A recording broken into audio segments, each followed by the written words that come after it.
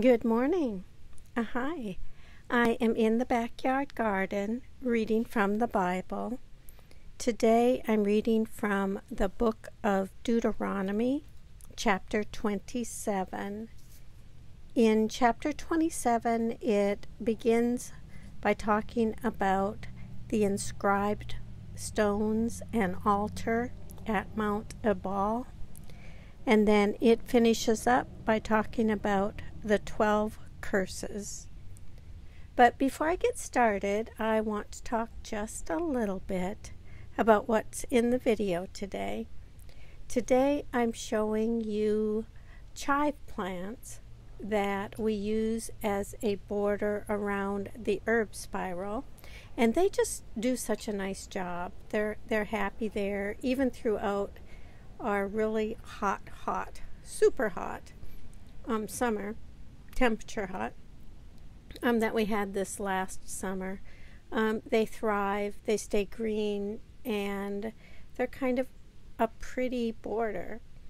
I'm focusing today on the flowers. They shoot out these delicate white flowers, and the bees love them. And they're also good for cooking with. You can actually use the flowers like in a salad or anything you want, tasting that chive oniony flavor. Okay, enough about the garden. Back to Bible reading. Today I'm reading from the book of Deuteronomy, chapter 27. The reading begins. Then Moses and the elders of Israel charged all the people as follows. Keep the entire commandment that I'm commanding you today.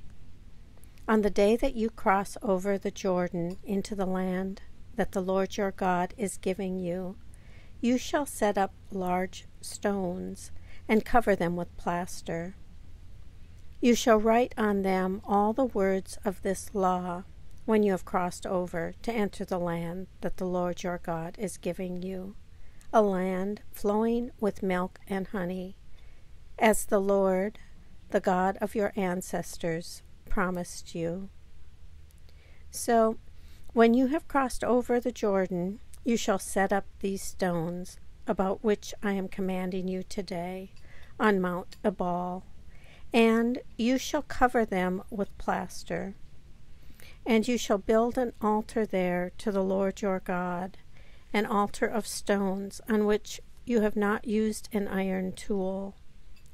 You must build the altar of the Lord your God of unhewn stones. Then offer up burnt offerings on it to the Lord your God. Make sacrifices of well-being, and eat them there, rejoicing before the Lord your God. You shall write on the stones all the words of this law very clearly. Then Moses and the Levitical priest spoke to all Israel, saying, Keep silence and hear, O Israel. This very day you have become the people of the Lord your God. Therefore, obey the Lord your God, observing his commandments and his statutes that I am commanding you today. The same day Moses charged the people as follows. When you have crossed over the Jordan, these shall stand on Mount Gerizim for the blessing of the people: Simeon, Levi, Judah, Issachar, Joseph, and Benjamin. And these shall stand on Mount Ebal for the curse: Reuben, Gad, Asher, Zebulun, Dan, and Naphtali. Then the Levites shall declare in a loud voice to all the Israelites, Cursed be anyone who makes an idol or casts an image, anything abhorrent to the Lord, the work of an artisan, and sets it up in secret. All the people shall respond, saying, Amen. Cursed be anyone who dishonors father or mother. All the people shall say, Amen. Cursed be anyone who moves a neighbor's boundary marker. All the people shall say, Amen. Cursed be anyone who misleads a blind person on the road. All the people shall say, Amen. Cursed be anyone who deprives the alien, the orphan, and the widow of justice. All the people shall say, Amen. Cursed be anyone who lies with his father's wife, because he has violated his father's rights. All the people shall say, Amen. Cursed be anyone who lies with any animal. All the people shall say, Amen. Cursed be anyone who lies with his sister, whether the daughter of his father or the daughter of his mother. All the people shall say, Amen.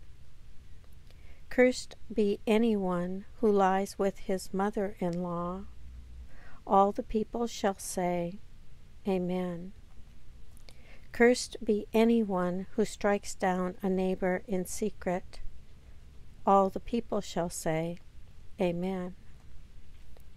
Cursed be anyone who takes a bribe to shed innocent blood. All the people shall say, Amen. Cursed be anyone who does not uphold the words of this law by observing them. All the people shall say, Amen.